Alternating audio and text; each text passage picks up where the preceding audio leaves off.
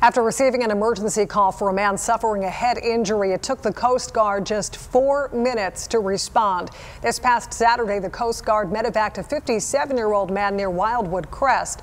At around 1 p.m., Coast Guard Station Cape May was contacted by the New Jersey State Police about a man aboard a 25-foot recreational boat who suffered a head injury. The station then launched a 47-foot motor lifeboat to assist.